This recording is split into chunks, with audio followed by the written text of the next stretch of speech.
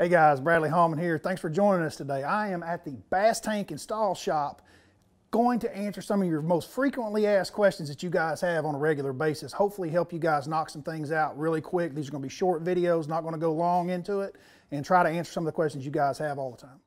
All right guys, today we're going to talk about the common question of how do I network my Garmin units? If you've got a unit up front, if you've got a unit at the console, or if you have multiple units at the console or multiple units at the front.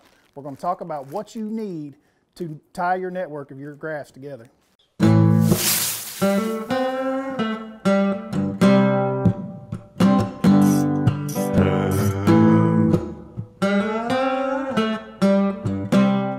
It's a simple answer. Right here, I've got it right in my hand. It's an RJ45 network cable. This is a 20-foot long cable. It'll stretch from your console all the way to the front of the boat if you need.